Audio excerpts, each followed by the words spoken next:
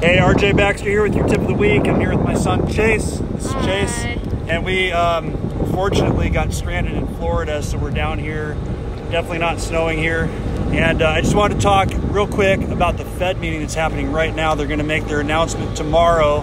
And I just wanted to share this with you. I've done this same exact video before, but if the Fed cuts rates, it doesn't mean that mortgage rates are going to go down, because when the Fed cuts rates, they're cutting short-term interest rates, meaning the rate that banks use to lend money to each other overnight. It's called the overnight offered rate. And this isn't directly tied to mortgage rates, which is a long-term type rate. So I just wanted to let you know about that, because it's widely expected the Fed's going to cut rates even more in their announcement tomorrow. It'd be a surprise if they don't.